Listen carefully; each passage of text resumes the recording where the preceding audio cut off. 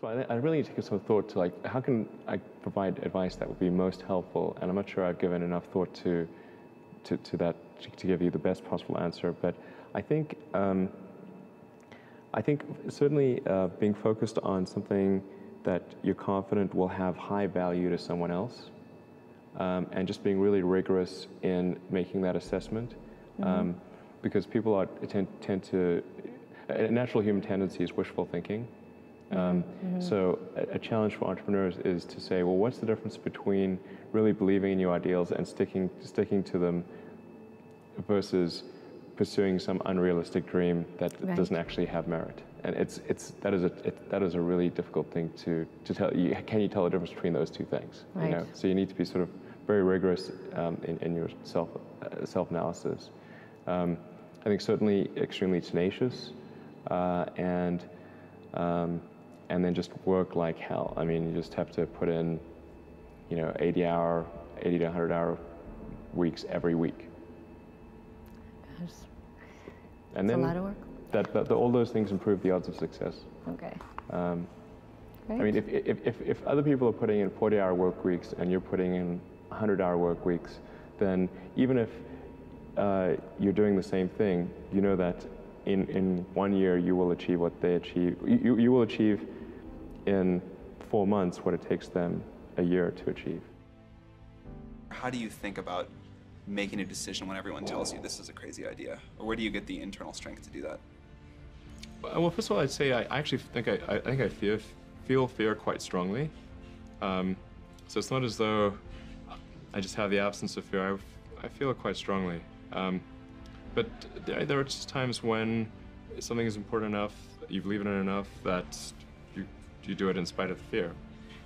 So speaking of important things. Like, people shouldn't think, people shouldn't think, well, I feel fear about this and therefore I shouldn't do it. It's normal to feel fear. Like, there'd have to be something mentally wrong if you didn't feel fear. So you just feel it and let the importance of it drive you to do it anyway? Yeah, actually something that can be helpful is fatalism, to some degree. If you just accept the probabilities, then that diminishes fear. When starting SpaceX, I thought the odds of success were less than 10%, and I just accepted that actually probably I would just lose everything. But that maybe would make some progress if we could just move the ball forward. Even if we died, maybe some other company could pick up the baton and keep moving it forward, so that would still do some good. Yeah, same with Tesla. I thought the odds of a car company succeeding were extremely low. One does have to be focused on the short term and money coming in when creating a company, because otherwise the company will die. So I think that a lot of times people think like creating a company is going to be fun. I would say it's not. It's really not that fun. I mean, there are periods of fun, and there are periods of where it's just awful. And particularly if you're the CEO of the company, you actually have a distillation of all the worst problems in the company. There's no point in spending your time on things that are going right. So you only spend your time on things that are going wrong. And there are things that are going wrong that other people can't take care of. So you have like the worst. You have a filter for the crappiest problem in the company, the most pernicious and painful problem.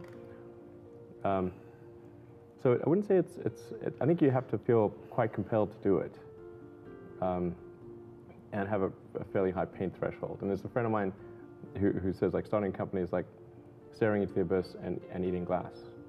And there's some truth to that. The staring into the abyss part is that you're going to be constantly facing the extermination of the company, because most startups fail. It's like 90%, arguably 99% of startups fail. So, that's the staring into the abyss part. You're constantly saying, okay, if I don't get this right, the company will die. It can be quite stressful. And then the eating glass part is you've got to do the problems. You've got to work on the problems that the company needs you to work on, not the problems you want to work on. And so that's you end up working on problems that you'd really wish you weren't working on. And so that's the eating glass part. And that goes on for a long time. So how do you keep your focus on the big picture when you're constantly faced with, we could be out of business in a month? Well, it's just a very small percentage of mental energy is on the big picture. Like you know where you're generally heading for, and the actual path is going to be some sort of zigzaggy thing in that direction. You try not to deviate too far from the path that you want to be on, but you're going to have to do that to some degree.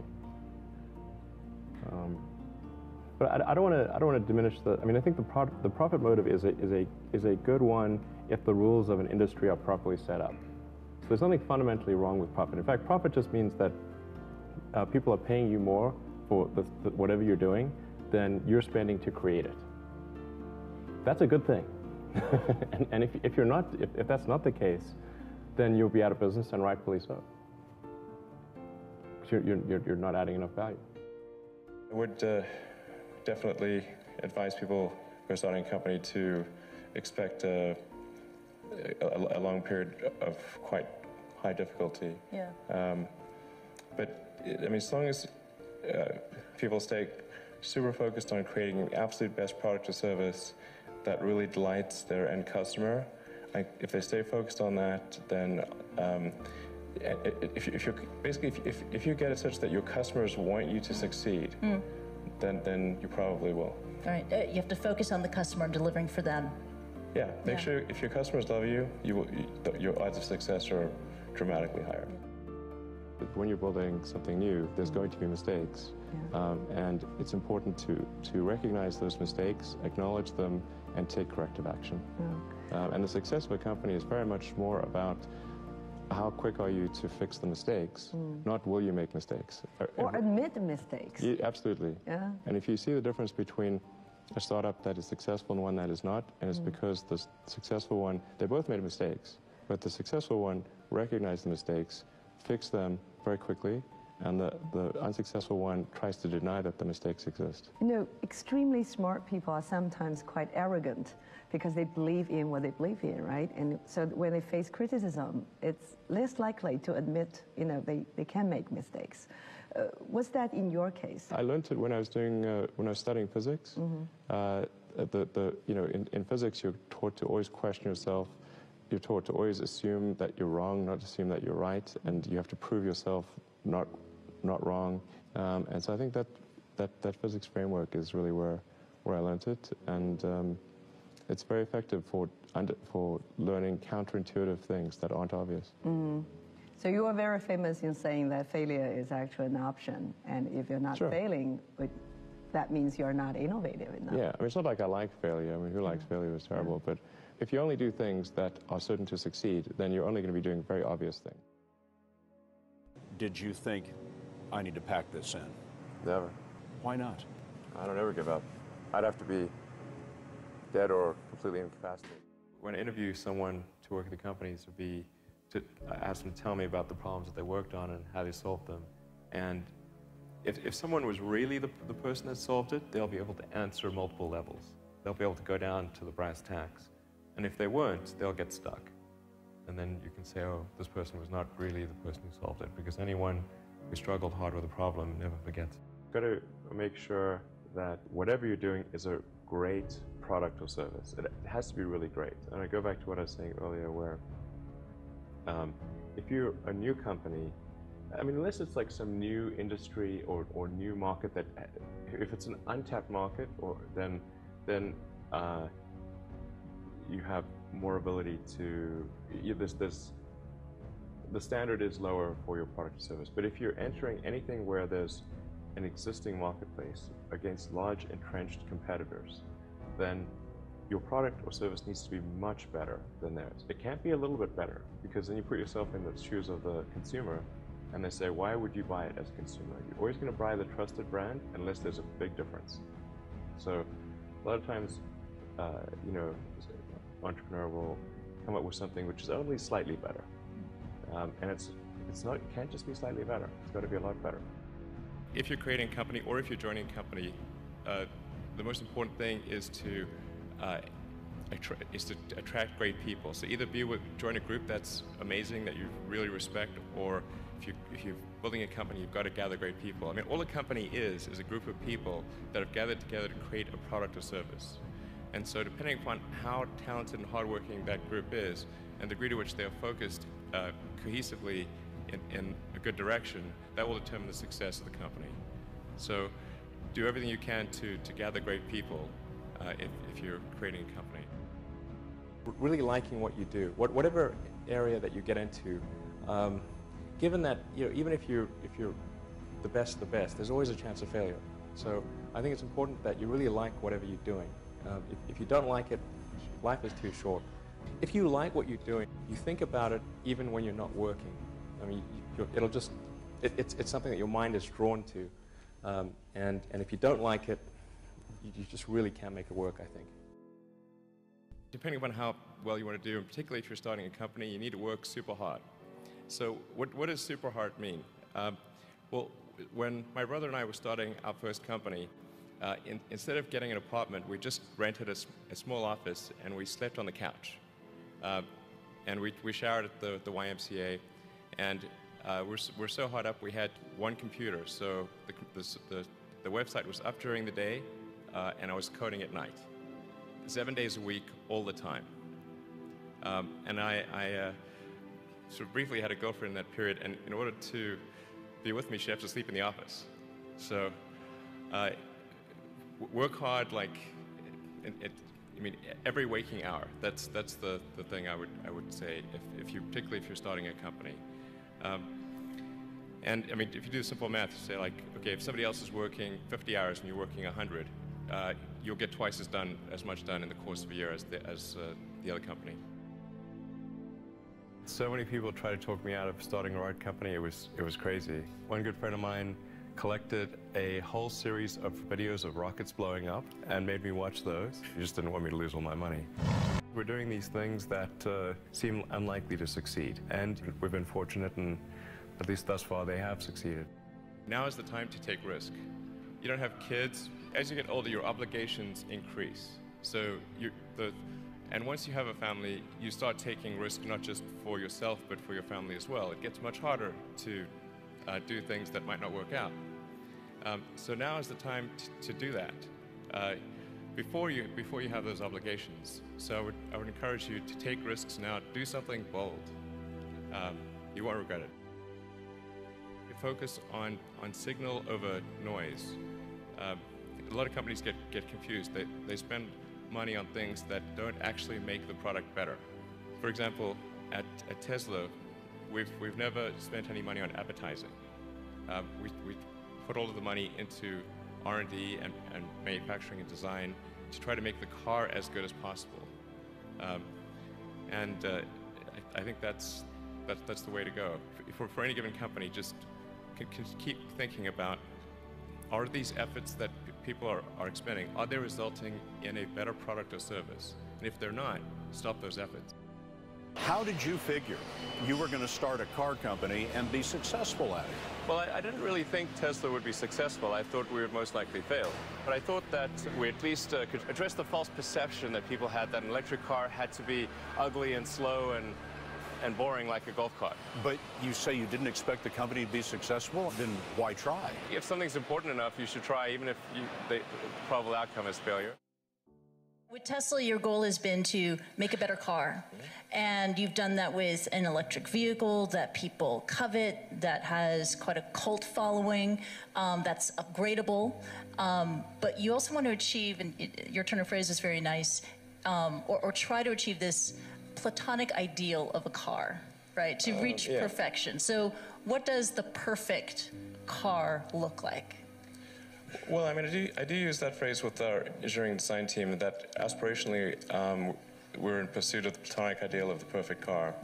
Yeah. Who knows what that looks like actually, but you want to try to make every element of the car as flawless as possible. And there will always be, some degree of imperfection, but try to minimize that and create a car that is just delightful in every way. And I think if you do that, then the rest kind of takes care of itself. Doing business sometimes requires, persistence, and sometimes could be very boring. Do you have the same fun from innovation as from business, running a business? Well, I mean, or would you rather to be just an innovator, engineer, instead of a business owner or runner? I mean, I'd love to just do innovation and just do engineering. But you raise a good point, because a lot of life in general, in any job, there's like, you have to do your chores. There's... Because nobody else can do that for you, right? Well, I think to be successful at almost anything, you have to do the tough stuff and as well as the enjoyable stuff. You have to do the boring stuff as well as the non-boring stuff. And if you don't do your chores, then bad things will happen. But if they don't do the things that they don't like to do, then the company will be in trouble. Like, you have to, you basically, like, it's more fun to cook the meal than to clean the dishes, okay? But you need to clean the dishes. You need to do both. Yes, you need to do both. CEO of SpaceX, and you've said that your ultimate goal is to get humankind to Mars. I've heard your response to the question, but these guys need to hear it. Why is Mars important? Why does Mars matter? Sure. Well, I think it's really a fundamental decision we need to make as a civilization. What kind of future do we want? Do we want a future where we are forever confined to one planet until some eventual extinction event, however far in the future that might occur? Or do we want to become a multi-planet species and then ultimately be out there among the stars and be among many planets, many star systems? And I think the latter is a far more exciting and inspiring future than the former. And Mars is the next natural step. In fact, it's the only planet we really have a shot at establishing a self-sustaining city on. And I think once we do establish such a city, there will be a strong forcing function for the improvement of spaceflight technology that will then enable us to establish colonies elsewhere in the solar system and ultimately extend beyond our solar system. And so there's the defensive reason of protecting the future of humanity, ensuring that the light of consciousness is not extinguished should some calamity befall Earth. But also, that's the defensive reason. But personally, I find what gets me more excited is the fact that this would be an incredible adventure. I mean, it'd be like the greatest adventure ever. And it would be exciting and inspiring. And there need to be things that excite and inspire people. You have to be, reasons why you get up in the morning. It can't just be solving problems. It's got to be, something great's going to happen in the future. We talked about this at length yesterday. It's not an exit strategy or a backup plan for humankind when Earth fails. It's also to inspire people on Earth, right? And to transcend and to go beyond our mental limits of what we think we can achieve. Right. I mean, you think of sort of how incredible the Apollo program was. And just, I mean, if you ask anyone and say, name some of humanity's greatest achievements of the 20th century, the Apollo program, landing on the moon, would in many, if not most places, be number one. 2001, was touring a friend of mine, and he asked me what I was going to do after PayPal, and I thought, well, I was wondering, like, I'd like to get involved in space, but I just didn't think there was anything I could do as an individual. But I was curious as to when NASA would be sending a team to Mars, because that was always going to be the thing to do after the moon. I figured that there'd be some plan, and I'd just go to the website and I could read the schedule. And then Mars occurs. Oh yeah, it's like, okay, 2017, good, okay. But actually there wasn't anything on the website, and or at least I thought, like, can I not find it? Like, what's going on here? And is it secret? I don't know. But it turned out that that NASA had done a study on what it would cost to do a manned Mars mission, and this was under Bush the First. And in his first, he asked for a 90-day study shortly after taking office, and NASA came back with a $500 billion price tag. And he said, okay, maybe not. Billion with a B. That's when $500 billion was serious money for the government. So then that got totally shelved, and it was like you were not allowed to talk about any kind of crewed mission to Mars at NASA. Anyway, but I thought, well, if I can do something that would galvanize public interest, and then that public interest would translate to additional appropriations for NASA and increase their budget, then maybe they could do it. So actually what I started thinking I would do is send a small greenhouse to the surface of Mars with seeds in dehydrated gel, and then upon landing, hydrate the gel and grow the plants. And the public tends to respond to precedents and superlatives. So this would be the furthest that life's ever traveled, the first life on Mars. I tried to figure out how to do this with the proceeds that I had from PayPal. And I was able to figure out how to get the cost of the spacecraft down and the communications and the little greenhouse and everything. But the one thing I couldn't compress was the cost to launch, because there are only a few options. And the US options were way too expensive.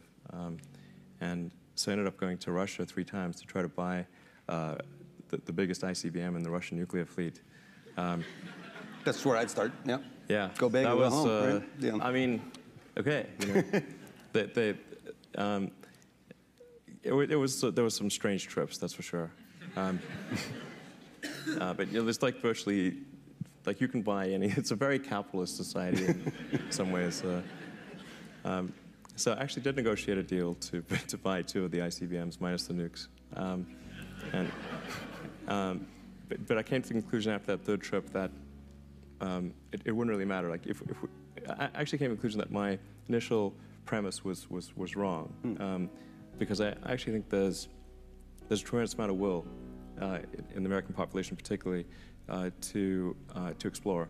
The United States, you know, maybe more than any other country, is a distillation of the human spirit of exploration. And it's really fundamental to psyche. So if people think there's a way, I think it would actually get a lot of support. But it can't be just banging your head against the wall. I've got to believe that this can be done without breaking the federal budget. So that's when I said, okay, well, is there some way to affect the cost of space transport? And so I got together with a group of people over a series of Saturdays just to try to understand, is there something fundamentally super expensive about rockets, or can the cost be substantially improved? We had a bunch of those kind of brainstorming sessions, and I couldn't see any fundamental obstacle to improving the cost of rockets. So that's when I started SpaceX. It's like, I'll just build them myself. Yeah. And then. But like I said, at that point, I would say the probability of success was definitely less than 50%. I thought it would most likely not succeed, but it was worth a try.